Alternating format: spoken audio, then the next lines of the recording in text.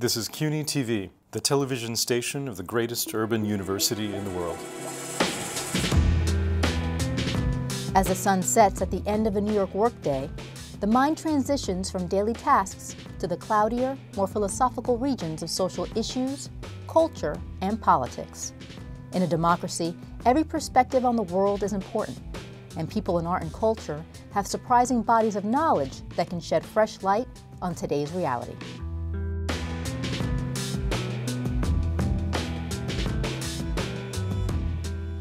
The following conversations with filmmaker Jacquline Goss and writer Caleb Crain took place at that time of the day. Jacquline Goss is a filmmaker based in New York. Her films examine scientific systems as both expressions of human ingenuity and folly. Her two most recent films, Heart's Location and Failing Up, address the American political system as absurdist theater. Your interest in science, I mean, that pretty much is a subject that comes up every time. You know, I don't know if I have a good line about why that. It just seems like I get really interested in these, you know... Technical things? Yeah, or projects or someone's research, and then, you know, I start digging in, and then it's like, oh, here we are again, you know? There's sort of these, you know, kind of well-trodden paths. I think it's more about folly, you know? I like science when it goes a little awry. Yeah. It's a kind of special combo. Yeah, I mean, there's a lot of artists right now making art that is about failure, basically, Yeah. or making fun of the system or something like that, which feels to me in some cases kind of treacherous in a moment when all of it really actually is falling apart. But I think, though, that there's poetry in the subjects you find, and let's just say the measures, for example. It's a beautiful story, and I think there's an element in it that's, it's a Méchain and Delambre, who are you explain it, two men who are working together to invent the metric system, right? Yep. Which is also already like Fulton's folly in terms of a universal, you know, solution to measurement, because we didn't even adopt it in the U.S. Right, right. And France didn't even adopt it after really? they finished it. Yeah, it's sort of... It came later after... yeah, Napoleon, I mean, Right. Napoleon championed the project and then kind of didn't follow through, and eventually they adopted it, but it wasn't this kind of, you know, miraculous moment when everyone came together. I mean, progress has never really been that, like a train track, you know, it's always kind of zigzagged quite a lot. It's kind of everything you could ask in a narrative, that, you know, the world interferes into this mission of these two men. There's this great transformation that happens around both these two men personally, but also politically, you know, and scientifically, where they're originally posited as savants. You know, they sort of know everything. And really by the end of that whole adventure, everything's changed. It's something I think about as a historian all the time, is like how you project yourself onto history. I mean, history is a really useful tool set for understanding like how we got here and what's going on. Yes. And if you can find certain stories from the past and, you know, resurrect them, or they can really inform the present. Yeah, yeah. What stories do you think we should be paying attention to right now? Oh, well, like Nazi Germany. You know? What's one that comes to mind? Yeah. Yeah, no, but there are other maybe more poetic, obscure, personal stories, things that don't involve sort of conquering nations or inventing major, you know, the engine or something like that. I think that there's great value in these more, dare I say, trivial stories. They certainly were trivial to the people who live those stories. Yeah. Well, it's interesting to think about that also in the context of science, where we could probably use some really good solutions for some things right now. Yeah. And, you know, we're looking for them politically, you know, and hoping for them to happen scientifically, but, you know, it's, you know, we don't really know what's gonna happen, but there probably are these corollaries where it's interesting. You know, my partner Michael's dad was a doctor in World War II. At one point, Michael asked him, what do you think was the greatest thing that invention that happened during your lifetime, or what was the biggest transformation? And I think he thought it would be something like, polio vaccine. Or... Well, it was antibiotics. Yeah. He said that just transformed everything, and it seems so kind of common in a way. Yeah. But if it seems like there may be something looming that could people expired in the 19th century over stupid things. We don't think of modern life as being this rough, but we're so privileged to live in the Western world. I mean, there are people all around the world who, know horrors that we can only imagine. And The Observers is a more recent film, but it seems to me it's also about science and about sort of what are they doing on that mountaintop in Mount Washington? That's actually my favorite film, I think. Partially because it's, this mountain is very familiar to me. And you grew up in New Hampshire. I did, and so it's a mountain I looked at, all the time when I was a kid. And so really, I mean, what you're looking at are reenactments of the gestures of the real observers. But it's true to it in the sense that the observers go out every hour of every day and night and measure the temperature, the visibility, the humidity, the precipitation. And the way it really works is there are 3 observers on shifting. They shift for 2 weeks on, 2 weeks off, and then the other team alternates with them. Right. But there's an interesting factor of the 3, 2 are doing the daytime shift and 1's doing the nighttime shift. So that person, in fact, hardly ever sees anyone while they're there. It's really intense, and the mountain is very surprising, which was a real kind of challenge and a delight to film there. When we kind of learned how to wait for the weather to give us something, that we were like, just let's keep shooting because something might happen, and half the time something fantastic. Mountain weather is always changing. I mean, it can be very dramatic all of a sudden. And I mean, I think, imagine though, for you with all of these films, it's like a nice place to visit. I wouldn't want to live there. Yeah, that's a good question. Would I want to live there? Because you're obviously drawn to extreme situations or lives in extremity in certain ways. Yeah, I do. I mean, I like those portraitures of solitude and these kind of naturally extreme environments. Those are very captivating to me. Anyone who accomplishes anything creative, I think, spends a lot of time alone. That's right. Unless you're Matthew Barney with a big studio of people or something. But I bet he spends a lot of time alone there too. You have to, in a way, even just driving, you have to have ideas. Yeah. I remember there was some quote, like Mary Boone said, that's why she could never be an artist, because she didn't want to be alone that much. Yeah, that's why artists have dogs too. Right, that's right, that's right. So on to the political stuff. Heart's Location, you filmed that in Manchester, New Hampshire, where there was a primary in 2016. There was no clear answer to who the Republican candidate is actually going to be. That's right. That whole film is really so much about folly and failure. And originally I'd had an idea to make a film in Heart's Location, which is a town in New Hampshire that there's only 8 registered voters in the whole town.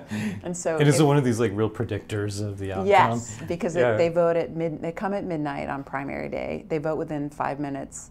They count the ballots, and then they can announce to the world, who won the first primary of the first state. Right. So there's 2 towns that do that, and Heart's Location is one of them. And so for a year, I thought, I'm going to make a film about Heart's Location. And I did go up there, and actually in 2008, when I was 8.5 months pregnant, went and shot there, and it was kind of boring, and predictable. But then I kind of abandoned that project, and then a week before the primary, my friend Chris, who's in the movie, who's from New Hampshire, said, well, I'm either going to vote for Trump or Sanders. I'm like, okay, we're going to have to make this I can see that, though, because these were the revolutionary candidates. Right, that's right. On both extremes. Yeah. And so, all the men folk that I know in New Hampshire, this is kind of symptomatic of something about masculinity, working class masculinity in the Northeast. And a lot of it is also kind of about my dad, who every winter just starts barricading himself, and it's all about insulating the house. There's a lot of weather stripping going on. A lot of weather stripping and blocking off the windows and closing the vent over the stove to save money on heat. And of course, it's like, wow, this is kind of the perfect metaphor for what's happening. Yeah. You know. So what's a Trump rally like?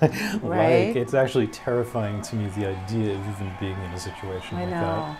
Well, what was it like now? That was interesting because we went to 4 Trump rallies. Oh, God. So the first one we went to was in Plymouth, New Hampshire, and right before the New Hampshire primary. And there weren't that many people there. They kind of had it in a college gymnasium, and they blocked off part of it so the crowd would look more compressed. Is this the one he said the people in the front row just said it's the most people who've ever been here before? Yeah, totally. Yeah, of course he's reacting to this sort of small people, crowd. Right. Yeah. At a certain point I realized all the really interesting thing was happening on the floor. There's a long where kids are just sitting on the floor because their parents brought them and they're like, doing whatever. Honestly, I think it was a hard but really good experience for him.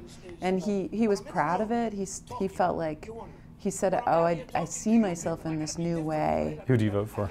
He voted for Clinton. Clinton? Wow. Whoa. Yeah. Did you talk him into it? No, not at all.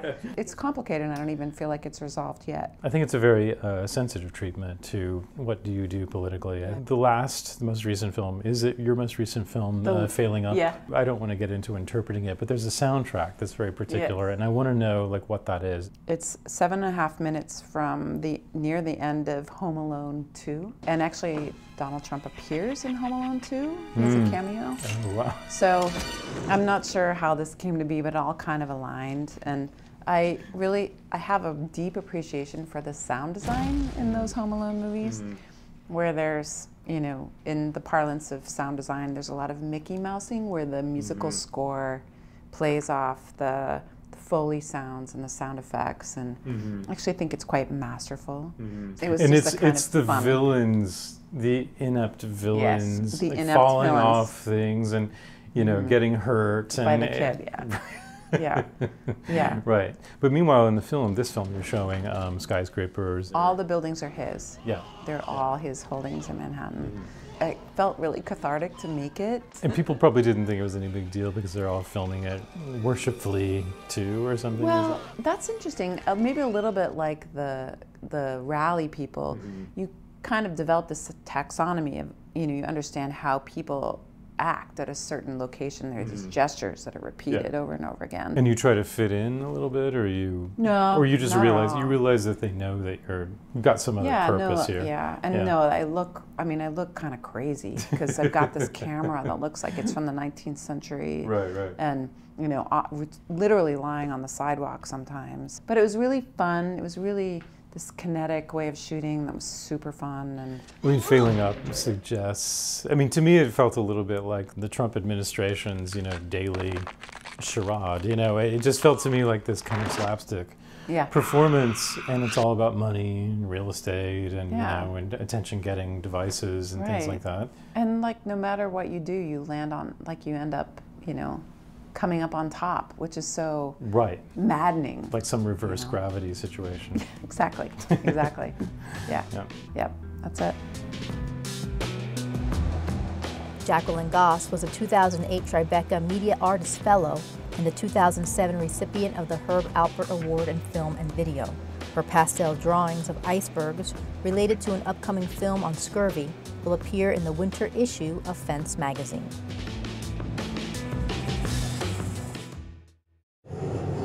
Caleb Crain is a writer whose work has appeared in magazines such as The New Yorker and The Nation. His first novel, Necessary Errors, charted the development of a group of friends in post-communist Prague. Crain's new novel, Overthrow, explores similar themes, yet toward a darker end. So Overthrow is a sort of cyber-legal thriller, I would say. It's a historical novel set not very long ago. But I think it's really more about communications between people, or this kind of disruption of communication that the internet has caused. Yeah. So the book is about a circle of friends who meet around the time of the Occupy movement. And it starts with a pickup that an older character, older for this group, not older compared to me, named Matthew, who's around 30, picks up a young man named Leif, who's maybe 24, and Matthew gets brought into Leif's world, which is people who are involved in Occupy, and also some of them have this idea that maybe they can, it's easier than most people like to admit to know what other people are thinking. Whether that's telepathy or not, I don't quite say. There's a character named Chris who's kind of working class, there's a character named Julia who's kind of from a very wealthy family. So it's meant to be the kind of spontaneous group that did form during the Occupy movement. Right. Like Leif is the visionary though, right? He's kind of the leader, not because he's got the most machismo, but because he's the one they think is the most sensitive, right? Right. He's the one they believe, he if anybody has this power, he does, this faculty. And he's sort of charming and charismatic and enigmatic, and he's one of the few characters that the consciousness of the narrative moves around, and he's one of the few characters that I don't have the consciousness move close to. I just figure, I think, writing dialogue must be the hardest thing to do. You have to have an ear for it. But there felt to me like passages when there was just this kind of intentional, like vague, covered. I think I wanted it to be something that they were all reacting to, and they all felt the presence of, and they all felt there was something going on, but different members of the group had different understandings of what it was, and maybe it's more effective if it's not ever settled on what exactly it is that's happening. This was 2011, Occupy, right. So it's a historical novel, but it's pretty recent. How the world has changed, and it feels to me maybe that the things that we maybe understand a little bit better now that we're kind of facing consequences with these characters, this setting is a place to actually kind of see that stuff bubbling to the surface and seeing what young people are trying to do to make sense of it. Is that what you had in mind?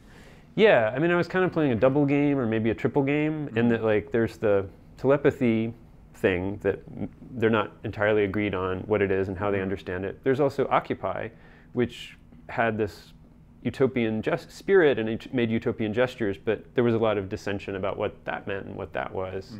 And then there's the internet, which also sort of looked promising and augured well at first, and people weren't sure what it was at first either. So I was kind of setting up these three undefinable between spaces that were all in the air at that time. And well, I don't know if telepathy was in the air. Telepathy is maybe my science fiction type. Well, like, I mean, there is a kind of like resurgence of interest in the occult and things like that. I'm not exactly sure where I had the idea. I mean, I think it's something that maybe people who write novels are prey to, just this idea of trying to imagine what it's like to be inside someone else's head. And maybe also gay people are prey to it as well, or susceptible to it, or in the habit of doing it, because you're in a world where often everyone around you is not like you in a certain way, and you have to make this imaginative leap to imagine what they're thinking of you, because you're the out group and they're the in group, and they're not going to be doing the work of imagining what you're thinking of them. Yeah, that's the kind of sentence I was talking about. Okay, right. Yeah, so maybe I just spontaneously generate that kind of sentence. This kind of language, or this kind of coded language, or a certain kind of language between people, and it seems to me that there is in the group of characters this sense of self-protection through that, and a kind of defensiveness against the outside world, especially once this sort of legal problem takes off. All of the characters are limited in talking to each other, talking to anyone else. It becomes almost kind of like a communist scenario where everyone's very guarded. But then they find I feel like they find a kind of liberation in that. Suddenly you can't just communicate the old ways, you actually have to go to see someone face to face and maybe be a little more explicit in what you want to say. Is that a fair? Yeah, I mean, my first novel took place 25 years ago in a world before cell phones. And so this one is definitely in the world of cell phones, but I was kind of interested in like having it break down for some of them. Like they're under court order, they can't use a computer of any kind. I was really interested in the way that, like, when you're in a legal situation, suddenly you're not supposed to talk to certain people. You're not supposed to talk to the people who you were really close to because you were doing crimes together, you know? Right. But the internet is sort of like that too, and it like offers this radical transparency. You can talk to anybody at any moment, but then it turns out actually there's some people you shouldn't talk to. Like, Right. And a lot of people, I think, are finding that out the hard way. There's kind of the old system of information exchange, the press, and then the new system, which is just the chatter going on online. And the press is actually loving the story because it's, you know, scandalous and weird. And but the online contingent, though, that they're much more sympathetic. Like they see it as more of a kind of a radical thing, more closely maybe related to the Occupy intentions. Yeah, I was just trying to imagine what the online world might think if this were to happen. How did you research this stuff? I mean, there's a lot of technical stuff in it that seems like it's far from 16th century English literature. Right. Which is what one of the characters is interested in. Right. So there's one character who's writing a dissertation on 16th century English literature, and so I read a lot of 16th century poetry and a little criticism. I mean, I'm just fascinated by the internet and technology, so I always am reading the new stuff. But I did read a little stack of books about the hacker collective Anonymous. And actually, it was while I was writing the book that the Edward Snowden stuff came out, and I read about him. I read the statutes, and then there are a lot of lawyers, defense lawyers, who are looking for clients, and so they write these really great, detailed descriptions of what it feels like to be indicted, what people will say and what happens. They do this, I think, because your husband's been arrested for embezzlement, and you're the wife, and you're home frantically Googling, and you want to know what's going on, and probably you, the Googler, will be the one who actually chooses the lawyer. Right. Yeah. So that was. But also too, it's kind of like a frontier in some ways. I mean, maybe law is always like this, but it feels to me like there's a kind of doltish legal system trying to catch up with a renegade kind of business interest that's going on. I mean, there's kind of a lag in the monitoring of that, and even one of the characters, Joe, he's just leveraging the lag between the government and business, and if government sufficiently outsources or catches up to business, he won't. Government will want in on it, right? Right. But right now, government isn't supposed to do the things that business can do to us. So, I mean, at one point you're writing this, I'm guessing you were like already 2 years into it, and then Trump is elected, and you see then suddenly more of an avalanche. I mean, for the average voter, the average fairly well-informed citizen, there were a lot of revelations that happened in the fall of 2016, just in terms of misinformation campaigns, and oh gosh, Facebook is really a tool now for throwing elections. But did this alter the course of what you're writing in some ways? I started it in 2012, and I mapped it all out pretty early, what the plot would be. But I'm a slow writer, and one of my fears going as I was writing it was that, well, I had two fears. One was that the issues involved would cease to be interesting. We'd solve it all. We'd solve it all. Society would move on. People wouldn't be interested in reading about privacy or internet or autonomy of the self in the post-literate world. That didn't turn out to be the problem. But my second anxiety was that the things that I'd written in the book as fiction would become true. So like, when the Cambridge Analytica story broke, I was just like, this is so unfair because I've already handed in my book. But it seems like you pretty well spell out, as imagining that you were writing this in 2011 during the period the book is set, this would have been really visionary, in fact. Right. One of the things that seems to develop along towards the end is this kind of loss of belief in the existing systems of friendship and communication, and you feel the characters kind of struggling to stay together in a way. It's a pretty grim topic we're talking about here. When I was trying to figure out 6 or 7 years ago what to write next, I had this idea in my head, and I thought of it as, I called it the dark novel when I was trying to think of the different novels I could try to write. And one of the characters refers to the dark poem throughout. So I put that in. My first book was much happier. It was, about a young person among young people and kind of building up and integrating a personality and, integrating through the difficulty of being homosexual and having been raised in a culture that didn't value that. And then this book is kind of the opposite, and it's more about disintegration and about the forces that are kind of breaking down these characters and breaking down the structure of their personalities a little bit. I meant to leave the ending ambiguous, that there's a sort of, it could still go either way. But I do feel that that's, really the case, that it's still, stepping out of the world of the novel in the real world, it could still go either way. Yeah. I mean, I don't read novels as much as I used to. I was an English lit major as an undergraduate. That's all I did.